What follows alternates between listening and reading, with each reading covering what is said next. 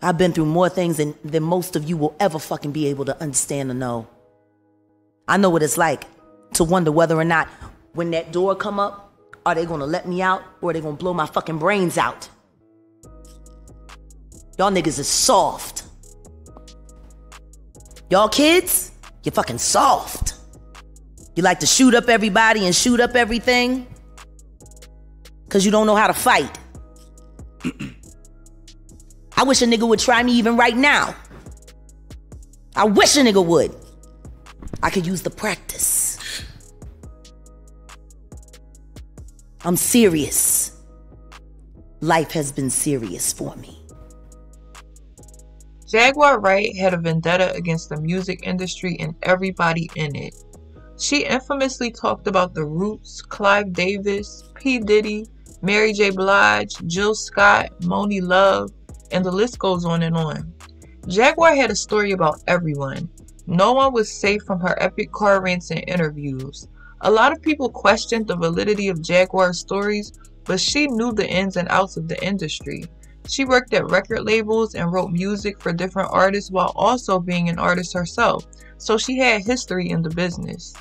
It wasn't far-fetched that she had inside info on celebrities, and some of the stories she told were too detailed not to be true. Jaguar had nothing to lose. Her salacious stories grabbed the attention of popular YouTubers and bloggers everywhere, so she gained popularity quick. Everyone wanted the truth about the music business, and she was willing to tell it all. Jaguar always made a point to talk about the evilness in the music industry, and she exposed some very disturbing details about it. She alleged things like sex trafficking rings, abuse of power, sexual assault, record execs having artists killed because in that world you're worth more dead than alive. She tried her best to expose the dark side of the business and the puppet masters who pulled the strings.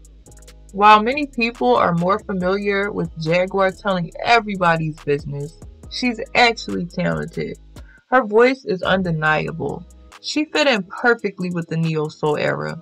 She joined the Roots in 1998 and sung background for Jay-Z's Song Cry in 2001. Even though she had an amazing voice, she gained little traction for her music. It never got the mainstream success that she hoped for. Jaguar thought joining the Roots would help her make a name for herself, but things didn't work out the way that she expected. Her experience with the Roots was a bittersweet one. She was doing what she loved, but she didn't like the way she and other women were treated. Jaguar often said Roots members treated her like a second-class citizen, and she also allegedly had to deal with inappropriate sexual behavior from certain members in the group. She never spoke out about the treatment that she and other women went through because she thought that she would lose her spot, but she always regretted being silent. The gift that Jaguar was once known for was quickly overshadowed by all of the drama and negativity that she spewed. It was no longer about her career. It was about what she had to say next. Jaguar was bitter and scorned, and as much as she hated the music business, it was clear to see that she was jealous that she couldn't be a part of it anymore. Jaguar told many salacious stories about different artists that she knew personally and a lot that she didn't, especially her female counterparts. Jill Scott, Mary J., Erykah Badu all have one thing in common. They are all highly successful in their careers. But in Jaguar's mind, they did something wrong to her, tried to copy her, or in some way took part in her not being successful. But Jaguar sabotaged her own career.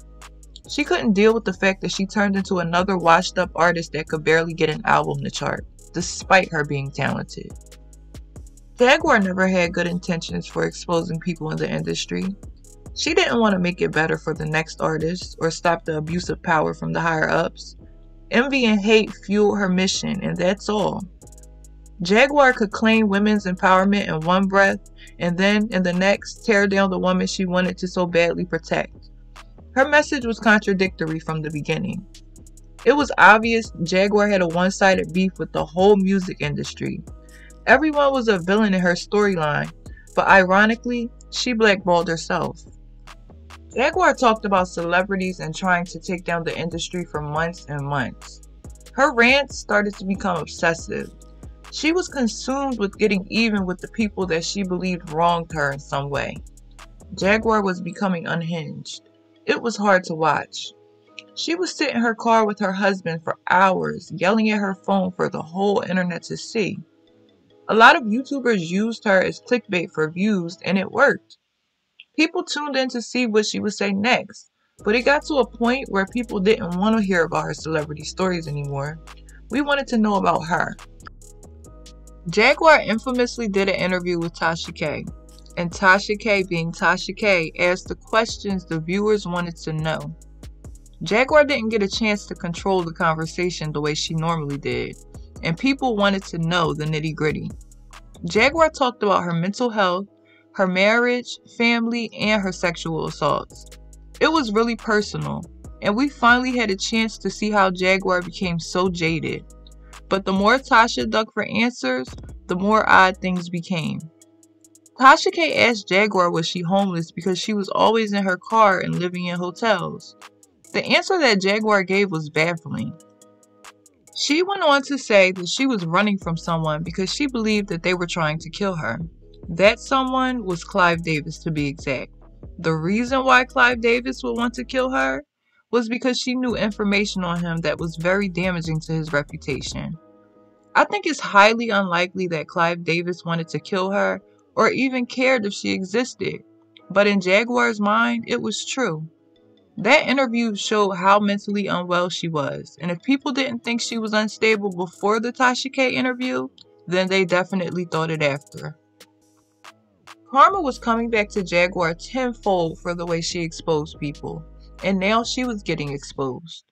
Jaguar often played up this victim mentality, but the only people that were victims were the people who unfortunately had anything to do with her. Everyone that she wronged started to come out about their experiences with her, including the women from her sexual abuse support group, WCW, that she created. Jaguar talked about this group a lot, and she was proud of the fact that she created a place women could go to talk about their experiences and get advice from other women. But according to women in the group, that was the furthest thing from the truth. The women of WCW quickly seen the other side of Jaguar, and they realized WCW wasn't something to help abuse victims. It was all about Jaguar's ego and her endless rants. The women never knew what Jaguar they would get. She disrespected group members and even threatened to put out footage of members talking about their abuse experiences for the world to see. One of the group members, LaShonda Quarter, became friends with Jaguar, but she quickly realized how crazy and manipulative Jaguar could really be.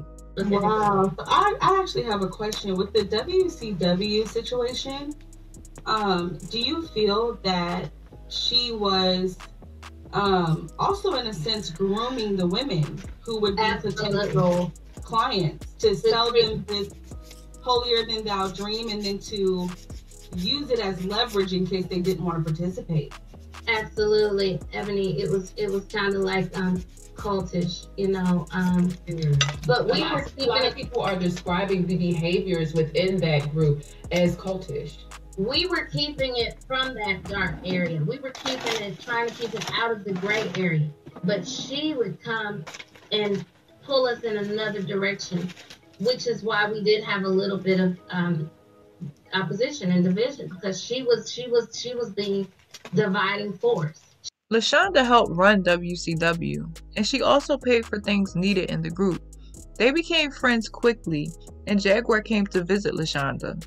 LaShonda alleged that things went downhill very quickly when she peeped Jaguar's game. Jaguar never had money to pay for food and other necessities, so LaShonda, trying to be a good friend, paid for everything. And that's not even the worst part. Jaguar even tried to brainwash LaShonda's underage son, telling him things like, "You're the man of the house and you don't have to listen to your mother." She gave him cannabis, and she even tried to keep in contact with her son after they stopped speaking. Obviously, this was the last straw for LaShonda, so she ended up filing a police report on Jaguar, and Jaguar called CPS on LaShonda out of spite. Jaguar's crazy had no levels. Jaguar manipulated people close to her for her benefit, caused turmoil in their lives, and then gaslit them and called them crazy. But she didn't stop there. She even stole from her fans and people who wanted to support her by advertising melted down shea butter in a jar, claiming that it had healing properties. Fans would buy it, but she never shipped it, and the product didn't even have a working website, so her fans would cash up her money for something they never received. The narrative about Jaguar changed. Her crazy actions made everything she ever said questionable. No one believed anything she had to say. The YouTubers she gave interviews to didn't mess with her anymore because of the controversy and drama surrounding her. She was so manipulative that she even tried pitting YouTubers against each other. She burnt every bridge that she had. Then Surviving Jaguar Wright dropped, and that put the last nail in the coffin. Everything that she was trying to hide came out for the world to see, and it was worse than anybody imagined. Her own family spoke out about her just to show everyone her true character. It was alleged Jaguar took her diabetic mother's check, leaving her without not even enough to buy insulin for herself.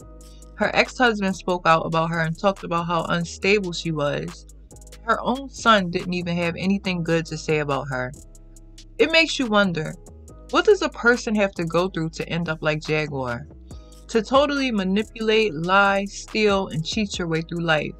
You don't just end up that way for nothing. Karma doesn't play though. The Surviving Jaguar Wright documentary finally put her over the edge, and she harassed Tasha K non-stop, threatening her legally and physically, calling CPS, and just being an overall troll. She couldn't do anything else. She lost.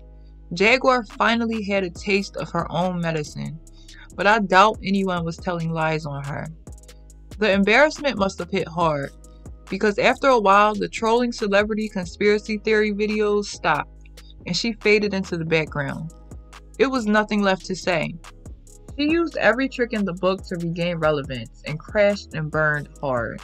The sad part about it is that she actually has talent, but she's so toxic it's hard for anyone to take that part of her seriously. Now, I don't think Jaguar lied about everything that she said, because we all know that Hollyweird is just that, weird. It's a hard business to survive in, and some people will sell their soul for a piece of fame. I just think Jaguar's delivery was all wrong, and she went about the whole thing the wrong way. She didn't have to tell her story ranting in the car or in a bunch of interviews that she didn't get compensated for, but she did, and we see how that went. If you went down the Jaguar rabbit hole, then you know she's an intriguing character that's been through a lot. Maybe one day she can get help, humble herself, and share her story the right way.